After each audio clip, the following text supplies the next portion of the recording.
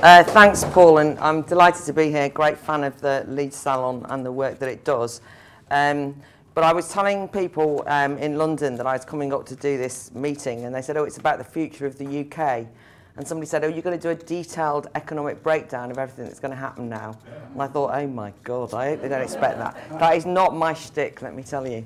But there are certain observations. And just on that kind of what's going to happen now, which is possibly why some people have come tonight thinking I might tell you what's going to happen now, I don't know. But the one thing that everybody has said is that we've got this real problem, which is that we have discovered that we haven't got anybody who knows how to negotiate. And in a way, that sort of tells its own story about what some of the downsides of being in the EU has meant. I would argue that actually one of the things that happened was that policy, whilst Britain was in the EU, has been somewhat held back in a kind of infantilized technocracy. So I've actually gone and talked to a lot of people in policy circles who have basically said to us, we don't know what our policy is. All our policy people are used to going through EU regulations and interpreting them for us. So we actually haven't got any policy. And this has been in the energy industry, in farming, in education. And I think there is something of a story there which we might reflect on as the discussion goes on. But broadly speaking, I am positive. I voted for and campaigned for Brexit, and I do think this is an opportunity to reboot Britain, and there are undoubtedly opportunities as a consequence. However, I do not think it's nirvana. I think that it's a hugely risky enterprise. I just wanted to, the day before the vote came, I got a Labour Party leaflet through the door, don't risk it. And I think that a majority of people read that leaflet and just thought, I'm going to risk it. I think that people realised, and do realise still, that it's a risk.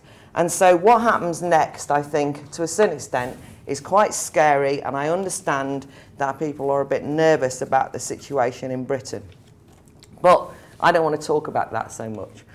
I want to talk about the responses to the referendum result and what it tells us about Britain today, and why I think it might be of some concern for all of us, whichever way we voted. Over the last few weeks since the Brexit vote, there has still been no attempt to trigger Article 50, which is effectively the mechanism which would mean that Britain left the EU. Theresa May, the new Prime Minister, says that she will hold off until she establishes a UK-wide approach to Brexit negotiations. And the first person she went to see was in Scotland, where obviously Nicola Sturgeon is not keen on Brexit. So we could be waiting a while. And I do think that there is a danger of a kind of diluting and fudging and a desperate attempt to avoid taking the consequences of the vote for Brexit. And I think that that is problematic. I think the reason it's problematic and the significance of that delay is that throughout the campaign we were constantly told by the government that they would, quote, the government will implement what you decide. That's what was clearly said. And I think that it is possible that the government is trying to avoid implementing what we as a country decided. Now, why that matters to people, whether you voted Remain or Brexit, and I'm of the opinion now that we might want to move on from saying, are you a Brexiteer or a Remainer, because I don't think it's the most helpful way of understanding society, is what I think is happening is that I think there's a serious danger that democracy is under threat, and that's really what I want to talk about. I mean, I run the Institute of Ideas, and I've been somewhat dismayed that the kind of beyond pensant and the kind of leading intellectuals in this country have one after another kind of queued up to just say we should overturn this vote, as though that's fine for them to do. So Richard Dawkins in the New Statesman said we need a second referendum after a cooling off period so that the mob can work out what they really think. A.C. Grayling, Anthony Grayling, a great Enlightenment scholar, fantastically important philosopher, has kind of gone a bit peculiar and has set up this letter which all these kind of people have kind of signed, saying it's not in the UK's interest to leave the EU and that Parliament should basically ignore the referendum vote, and have said that retrospectively there should have been a 2/3 majority for the referendum, and that in fact people didn't know what they were voting for. that's been a kind of constant theme. We've now got, and the ones to really watch who are kind of into undermining democracy are the lawyers. There's over 1,000 lawyers who've signed a petition to the Prime Minister calling for Article 50 only to be invoked through a parliamentary vote. They've stressed that the referendum is advisory and not legally binding, and they've called for a royal commission to report on the possible outcome of the Brexit vote before that parliamentary vote, and so on and so forth. And when you, and I know a lot of these lawyers, when you kind of follow them on social media and so on, they're explicit about saying Article 50 has not been invoked yet, we've still got time to overturn it. That's the kind of explicit conversation that's going on. Labour peer Una King said that it was only fair and democratic to hold a second referendum because many British people, possibly the majority, she said, were unaware of the far-reaching consequences of the EU referendum. And she said that after the dust has settled, we don't actually know what we voted for. That's what Una has decided.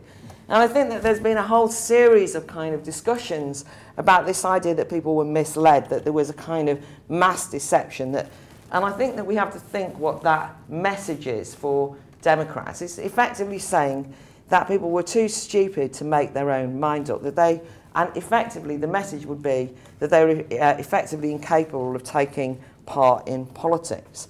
I think it does show how fragile freedom is, how the notion of a free individual choosing something is really under assault, and I think that's something that all of us here should be concerned about. So I want to quickly kind of go through who voted what and why, the kind of prejudices on show, and then consider what next. I was involved in speaking at a panel last week, and I'd like to encourage people here in Leeds to get involved in this, which is a new kind of umbrella organisation called Invoke Democracy, which is in fact for people who voted Remain or Brexit, whatever, but are interested in the democracy point.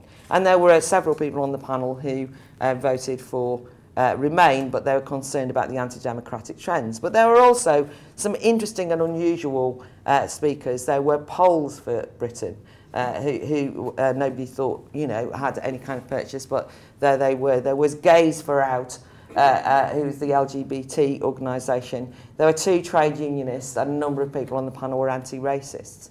And at the very least, I think that it indicated that who voted for Brexit was complicated and not one mass of people, but what they all voted for was to leave the EU. And a lot of the Remain people in the audience said to me afterwards, oh, I was quite surprised because I've never really met a Brexit voter. And I think that there's a kind of sense of a kind of like, are they all knuckle-dragging, stupid, racist, types? I got my hair cut yesterday, you don't have to mention it, and I got it cut in wood green in the super cheap cuts place, and the hairdresser said to me, is there any news on Angela? And I thought, what is she talking about? Angela Eagle. Anyway, she said, I wasn't interested in politics before, but now I've got Sky News on all the time. I want to know what's happening with Angela and Jeremy. So we had this chat. Anyway, of course, it was that she had got interested in everything in relation to the EU referendum. She said, this salon, she said, we've had more rows and arguments in this salon. And she said, it's like the United Nations in here. This is wood green, right? She says, we're from all over the place. She said, we didn't all agree, but we talked more politics. She said, now we're obsessed. And I just wanted to know what your view was on Jeremy Corbyn. Did you think he was a Brexit person? All this. I've had massive rows at the family. And she was a hairdresser. I'm sure we all recognise something of this. Certainly where I live on my local housing estate, everywhere I went, school gates, in the pub, everyone in the build-up to that referendum was talking about what they were going to do, and they took it seriously. And I think that it's an indication of the fact that, that was replicated throughout the country, and that if the EU referendum did nothing else, it captured the imagination of millions of people. I don't want to romanticise it. I don't want to say that people were politicised in great depth. But I do think that people were told, they were told by the people who set up this referendum, that the worst thing that could happen was apathy and a low turnout. And what we really need to do was to mobilise. I mean, they actually extended how long you could vote for 48 hours, which is unprecedented, or register for voting. So everyone was like whipped up, told to vote. And surely that's what democracy should be like. People were mobilised and thinking and arguing. So it's particularly galling that when the public actually got involved, voted in good faith on a question which they were asked by the people who put that question, gave a decisive answer to that question, that was an immediate backlash, which immediately said you voted the wrong way. And I do think that the range of powerful forces that were lined up to try and subvert the democratic will since then puts us in real serious danger of what people will interpret or take from that.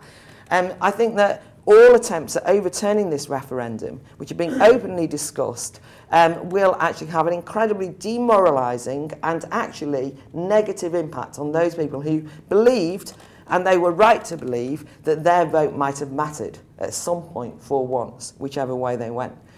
I think one of the most powerful ways of undermining democracy, though, has been the turning on the demos themselves, on the very people who it's been decided did not, were not up to the task of voting. You know, you've got people like Noel Gallagher, whose response was 99% of people are thick as pig shit. Terry Christian, who I kind of generally like, said the retards who totally fucked our country. A leading scientist, Britain's IQ is considerably lower than previously acknowledged. I think it's worth remembering that when the Chartists struggled to win the votes for all men, I granted, in the 1830s, they were told that the masses were not sufficiently well informed intellectually to get that vote. And it seems to me that some of the reactions have been the same. The suffragettes were told, quote, the mental equilibrium of the female sex is not as stable as the mental equilibrium of the male sex. And we can kind of like go, can you imagine those kind of attitudes? Well, I think we've seen those kind of attitudes. We've seen those attitudes, sadly, on display in recent weeks. One of the more sophisticated critiques than Noel Gallagher and Terry Christian's has been this idea that we now live in a post-factual society. Everybody says that what happened was that now nobody believes facts anymore. So to give the quote of this kind of new anti-intellectualism, it says, when the facts met the myths, they were as useless as bullets bouncing off the bodies of aliens in a H.G. Wells novel. When Michael Gove said the British people are sick of experts, that equalled anti-intellectualism. And the sort of narrative that's come up is that everybody voted Brexit because they read that message on the side of a bus. And that was it. They read one message on the side of one bus and they were completely, that was the end of it. They were conned. And I met, I work with a lot of scientists, so I met a scientist last week and she said, I don't know what sort of country I live in anymore. She said, I'm in such despair. I wake up, and she was talking about, she was an ardent Remain person, and she said, who are these people? And I do think that there is a sense in which she, in good faith, by the way, she's a really brilliant young woman, kind of looks out and sort of thinks, oh my God, I don't understand why these people voted in that way. And I think it indicates a kind of sense in which we see these people as the other, as people that we don't recognise. And I think the media, which I do a lot of work for, have got a lot to answer for. I mean, one documentary maker admitted to, or factual TV maker admitted to me that when they were looking for Brexit voters before the referendum, they looked for fat women with teeth missing. I said that in a meeting the other day, and my partner said to me, well, you shouldn't have said that because we could all see your gap in your teeth, which was a particularly unpleasant thing for him to have mentioned. But anyway, the point I'm making is that, and the thing is, since then, actually, TV makers have then gone out, and they've actually all gone out, and they've sort of interviewed all these people, and they've sort of said, oh, they're quite thoughtful, actually. Who knew? And it was because in the build-up to the referendum, they weren't even setting it up. It wasn't a kind of conspiracy. It was that they just assumed that was the sort of person.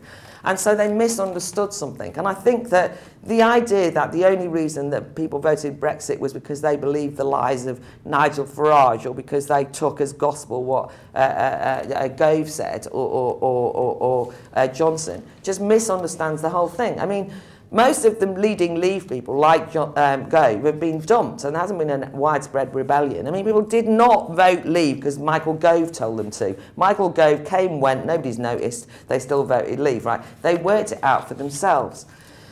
I think there's a danger here, and we can maybe talk about this expert point, but this point about sort of the young scientist woman who I'm talking about, he said, but there were so many experts who told people what was going to happen. Why didn't they believe them? I think about what that means for democracy. I mean, we might as well just suspend democracy. I mean, if the decision will always be made by the philosopher kings who know better than us, then actually we might as well abandon ship now and just admit that we live in a benign authoritarian state run by the kind of people who know best on our behalf. But I also went and spoke at a number of, or went to a number of events organised by organisations like the CBI and the Institute of Directors in the build-up to the event. And it was extraordinary because there was a kind of, 99.9% kind of support for Remain in those meetings. I was often a lone voice.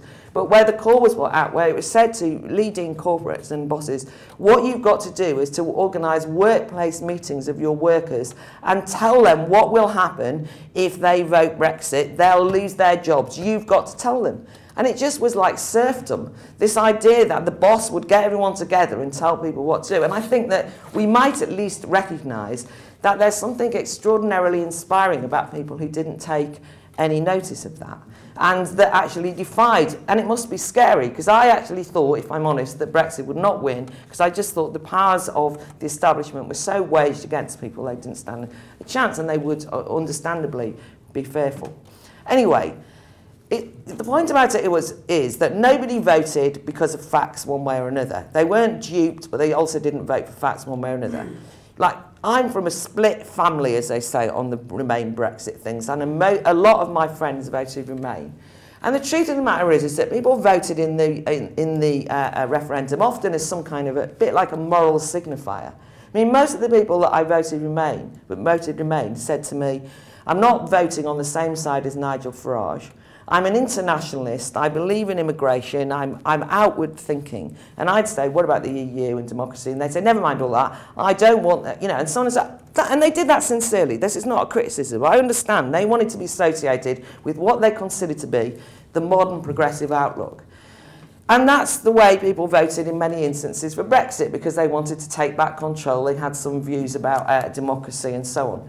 But I just think that we've got to be really careful that when people say that Brexit voters only voted because they had an emotional, irrational spasm, that a lot of the people who are saying that are the people who have basically not stopped crying since the vote and keep writing articles, particularly in The Guardian, saying that they're in grief and how are we ever going to get over it and that life will never be the same. You do think, I don't know who's having the emotional spasm.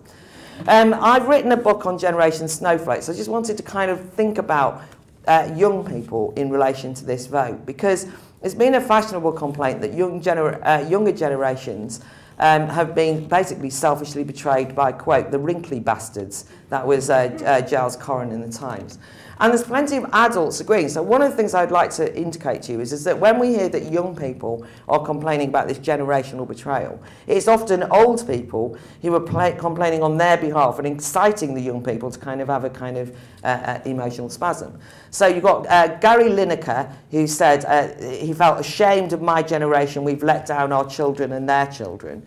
James Corden, I'm so sorry to the youth of Britain, I fear you've been let down today. TV presenter Jon Snow, first thing he tweeted was that he went to the bakery where he met two sixth formers who were working for extra cash while studying, and they were in tears. And he says, they are now about to lose the right to study, live, love and work in other countries. And you think that's what I call post-factual spasm. Shiv Malik, who's the author of Jilted Generation, who, when he wrote it, was young but is now getting on, so he should grow up, said, on behalf of... I want to say on behalf, there's half of me that wants to tell young people to abandon England, a country that clearly hates them. That's what he said that we should say to the youth. He said, and then he went on and says, well, he doesn't hate old people, but he says that he believes that old people really despise their young. And I think that's a really horrible message to give to young people, that all people who were kind of over 25 voted because they hated the young. And Shiv Malik actually went on the Moral Maze, which I'm on, sometime, and actually argued that he thought that young people should have more votes than old people because they had longer to live. And the kind of viciousness which this kind of built up to were kind of a populist tweet that went round, which is, what have you done to us? Hurry up and die, you will not be missed. Another one, truly gutted that our grandparents have effectively decided that they hate foreigners more than they love us and our futures. And I think that that unpleasant side, I mean, which, by the way, I would like to point out is ageist, just on the kind of one way or another. But I do think that that sums up a kind of sense in which people felt like they didn't understand each other across generations, across different parts of the country. And I do think that if that's the case, then one thing we can learn is that we've got to get out of our echo chambers more and actually go and talk to each other and real people and not caricature each other in this misanthropic and vile way. So I don't doubt, by the way, because I've talked to a lot of, do a lot of talks in schools and universities, that a lot of young people really are desperately miserable about this vote. One lad who's actually from Yorkshire, might be in, wrote an article in the Times educational supplement talking of his despondency and anger. And he says, because my generation will never get its moment in the sun. That's the way he felt. And I just thought that in a way that was, again, a very passive kind of view of the future, that he kind of saw himself as entitled to some rosy future that had been taken away from him, rather than as though his future would be mapped out in a fatalistic way by older people. And I actually think that if anything's happened that maybe we should be pleased about, is that we should shake that up, because no one's entitled to anything. We all have to fight for the kind of society we want. I understand that we as a generation were robbed argument, but I don't think that we should just see that the future is mapped out, or that young people actually should stop saying, why did my parents and grandparents do this to me, as though that's the way that generational change happens. I mean, if they believe in the future, then they need to start shaping it. I also think, though, that there is a certain amount of special pleading which we might want to kind of put into some perspective. So one 21-year-old Glasgow University student complained in The Guardian that he'd suffered a personal tragedy as a consequence of what had happened. And the personal tragedy was that it was going to jeopardise his plans to study in Romania on the EU Student Exchange Erasmus programme. And I just felt when I read that, and there's been lots of them, that you had to say, it's not about you. I mean, no disrespect, but you and your Erasmus programme is a bit less important than a major discussion about what the future might look like. So I think that we would, as those of us who are older, do well to consider that when we talk to young people, whether they really ardently believed in Remain or not, or whether you really ardently believe in Remain or not, that just giving in to that kind of like me scenario is not necessarily healthy.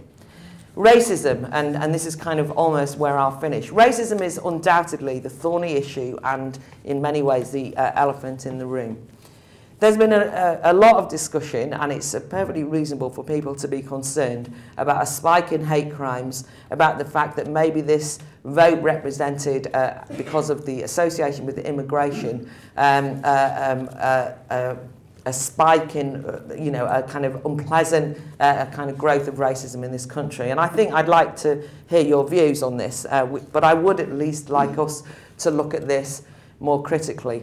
There was a great story about some drunk guy in a pub the other night attacking a Polish drinker, and the landlord just absolutely wouldn't have it. All the locals basically kicked him out, right?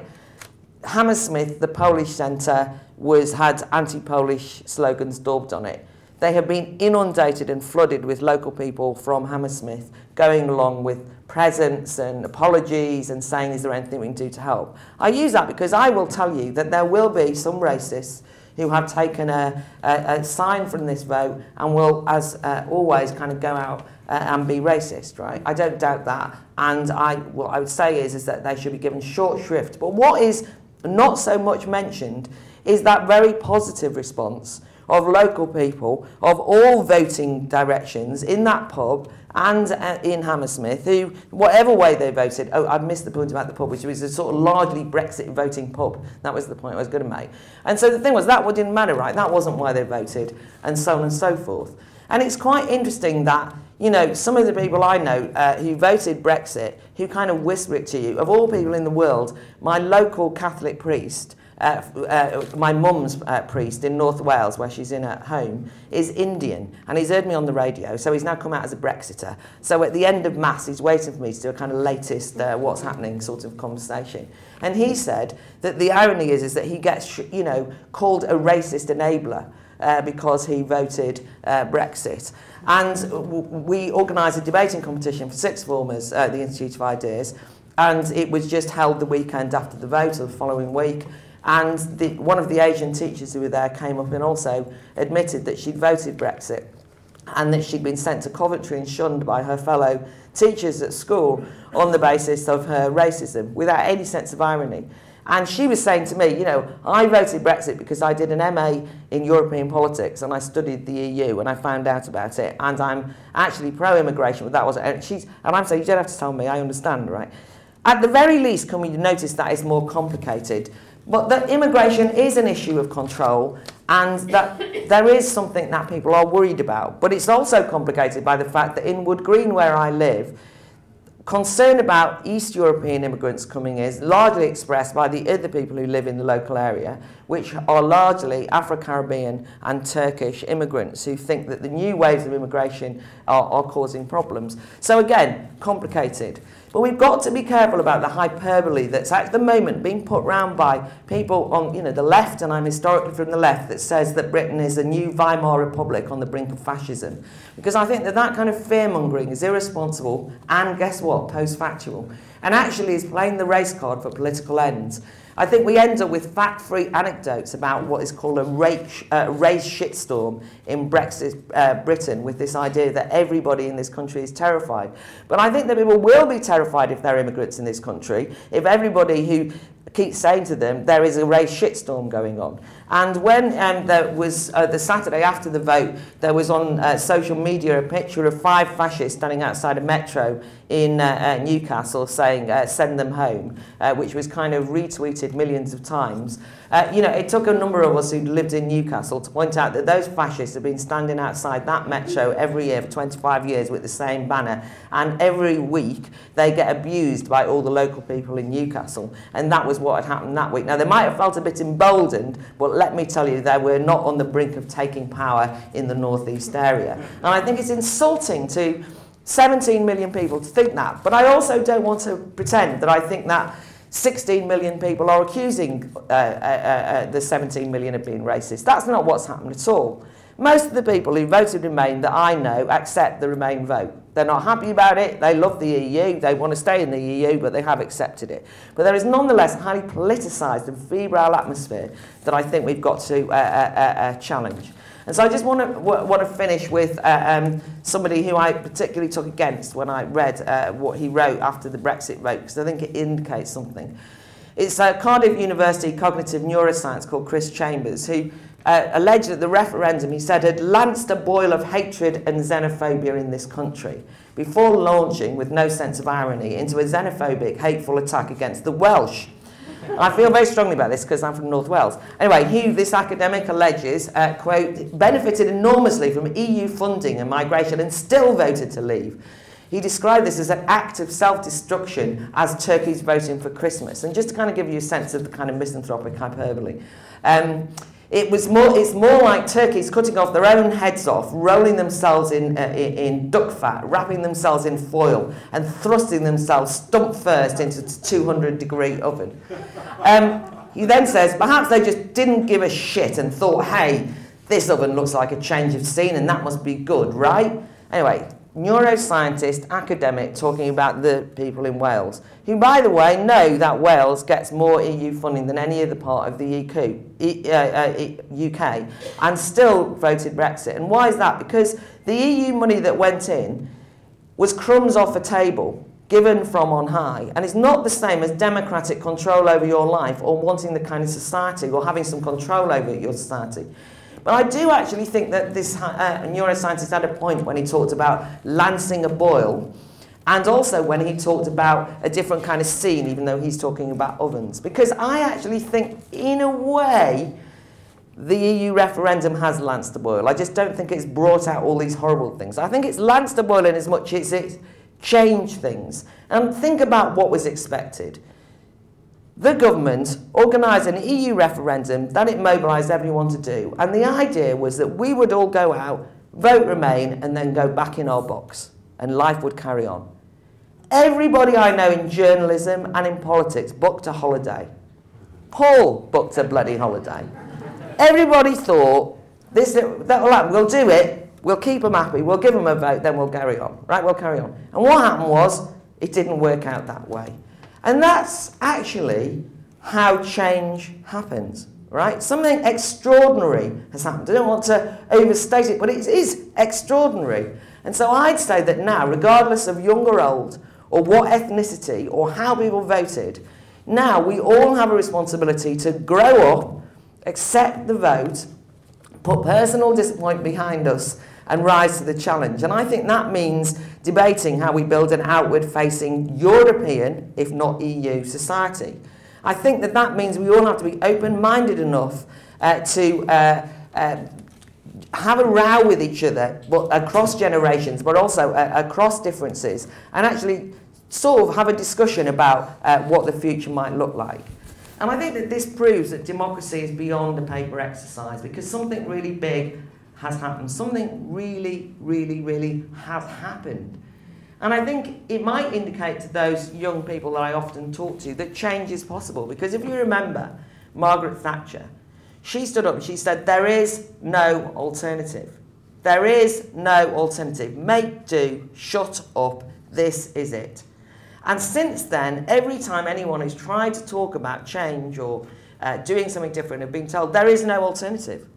And this vote indicated that there is an alternative and that change is possible. Change, by the way, is always not just positive, but negative. It's disruptive. Historically, it's disruptive. You can't have a big change like, for example, giving the women the vote and then everyone goes, oh, it's all the same as last week, right? I mean, every major thing that's ever happened, you know, will have an impact on the markets. You know, you can't have change and then everything carries on. There will be disruption. It challenges the status quo, it shakes things up, and all historic events do that. But I actually genuinely believe that anything that shakes up the status quo and proves to millions of people in this country that what they do politically might just matter has to be for the good. No matter what way you voted, it has to be positive that people now realise that more of the same old in-day, out-day, sitting at back, fatalistically being done to, has been replaced by us doing something. Now, what we do next matters. And if they don't trigger Article 50 and betray this, we will have some hell of a scary society that we live in. But if we force them to honour what we decided to do as a country, then actually, although I'm scared, I can't say I know what's going to happen, I do think it'll at least be exciting and worth being alive for once. Thank you very much.